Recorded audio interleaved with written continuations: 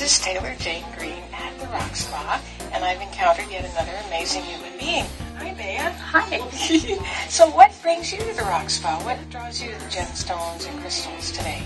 I just love all the stones and feeling it gives me, and I love to find different stones that help me with the healing, the different feelings they give me.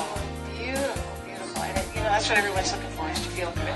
Yep. So the stones do that for us. Wow. And are you a practitioner? Do you use stones?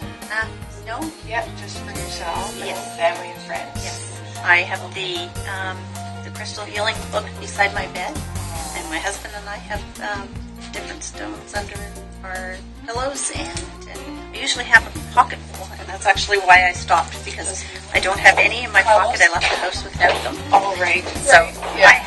I feel naked without them. Isn't that something, I offered some, some stones or rocks off to a local cashier that I see all the time at the drugstore, and she's thrilled. And she pulled them out of her pocket. She said, I feel so much better.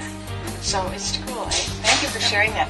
I'm going to try that. I hadn't thought of under my pillow. That's a great idea.